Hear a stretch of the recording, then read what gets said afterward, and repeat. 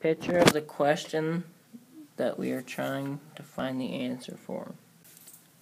Given, we know that the volume is 500 and that the radius is 25. Diameter equals height. times Required. Radius and diameter. Analysis. Volume equals pi r squared times height, and diameter equals 2 times r. Solution equals 500 equals pi r squared times 25. 500 divided by 25 equals pi r squared. 20 divided by pi equals pi r squared divided by pi.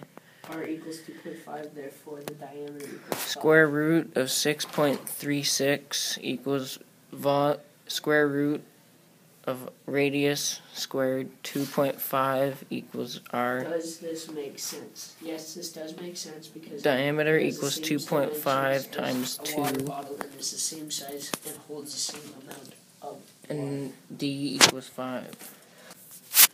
Sentence. The radius is 2.5 centimeters and the diameter is 5 centimeters. Does this make sense? Yes, it makes sense.